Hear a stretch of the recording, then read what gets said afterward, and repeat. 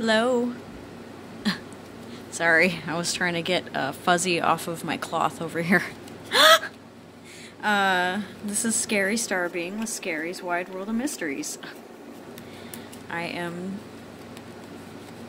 doing a reading for this upcoming full moon that's happening in the sign of Aries. Hi, Cancer. How are you doing? I'm just shuffling the cards right now. What does Cancer need to know for this full moon in Aries? This is going to be square, you guys, because you guys are cardinal, and so is Aries.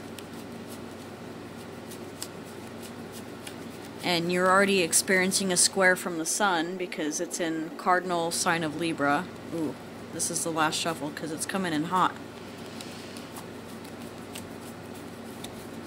Okay, ooh, very warm. Okay, let's find out what's going on here.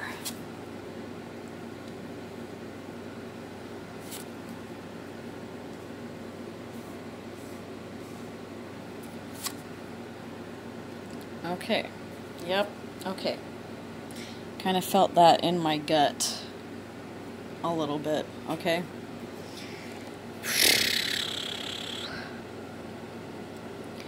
We have a Knight of Wands. Wands are fire energy, so Aries, Leo, Sagittarius, and we know that this full moon is occurring in the sign of Aries.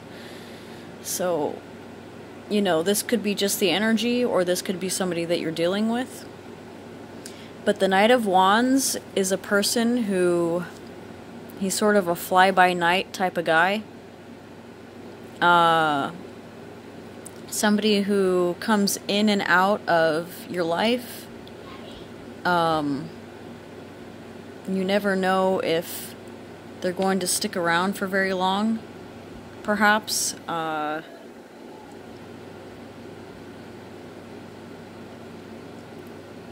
This could be, if it's an energy, then it's an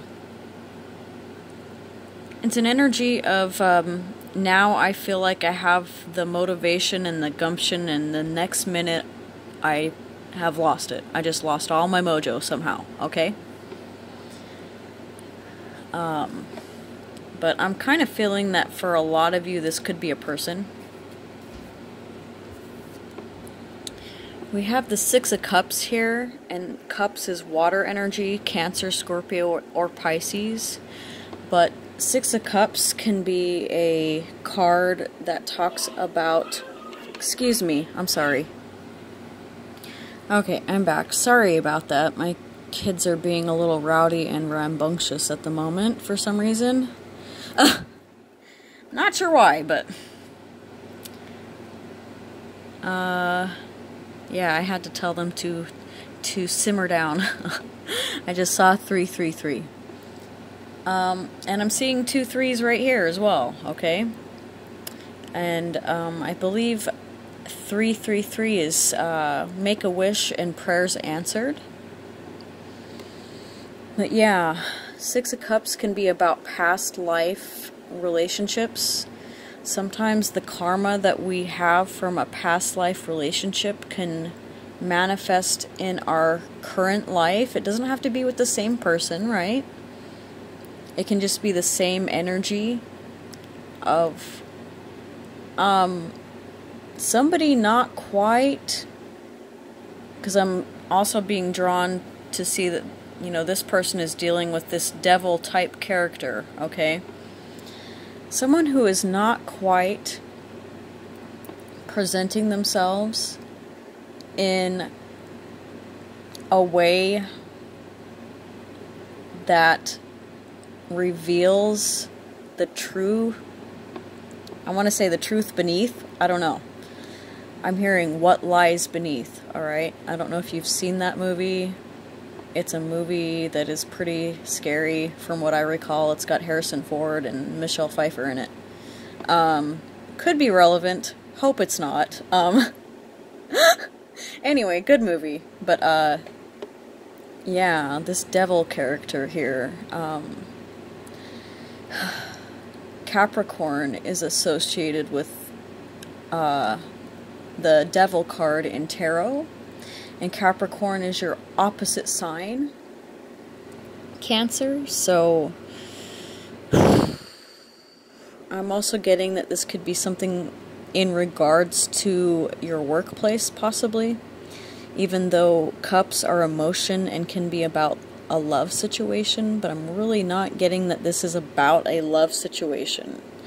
This could be about somebody who is presenting themselves one way to you and then not really being that way. They're not really who they say they are, is what I'm trying to get. And, you know, if this is about a past karmic relationship, this is a lesson that you needed to learn, because, you know, we all get caught up in the illusions that other people try to portray for us. Sometimes, you know, even the most adept psychologists can get fooled by a psychopath. And that's kind of what that movie What Lies Beneath is about. This professor who ends up murdering one of his students that he had an affair with because she was going to expose him. So this professor, who everyone thinks is this upstanding, righteous, moral character, turns out to be a psychopath. Anyway, and I am not trying to alarm anybody at all. I'm just giving an analogy, okay? It could be something as benign as somebody who is passive-aggressive and they say that they're going to do something and then they turn around and they do the exact opposite, okay? You know, that happens. Like, say you ask somebody to babysit for you and they say, oh yeah, I can do that, and then the day of, you know, they make up an excuse so that they don't have to babysit for you anymore, okay? So yeah, let's try to lighten this up a bit. We don't want to go too dark, right? And I hope it's not that dark, honestly. I mean, but here we have Temperance, card of Sagittarius. But this card is about balance and healing, alright? Sometimes we need certain situations to occur for us in our lives, even situations that rub us the wrong way, in order to catalyze us into a change that is necessary, because the Temperance card is about alchemy. So even when things happen to us that seem not quite to our benefit, sometimes they're necessary in order to catalyze growth inside of us, Cancer. And I don't know why, but I'm noticing that this person has their pinky up. So, I don't know. Somebody's going to be spilling some tea. That's all I can say about that. Tea is about to be spilled. So, I don't know. I don't know who's going to spill the tea. I don't know if it's going to be you or somebody else, but something is going to be illuminated for you. Something is going to come to light that is going to catalyze some sort of change or growth within you. Whew. Sleepless nights, worry, anxiety, little demons gnawing at our back, okay? Some of you could have been gossiped about behind your back and, like, been made to be like the butt of somebody's joke, perhaps. And now it's driving you crazy. It's keeping you up at night. because, you know, maybe you have a case of the coulda, woulda, shouldas,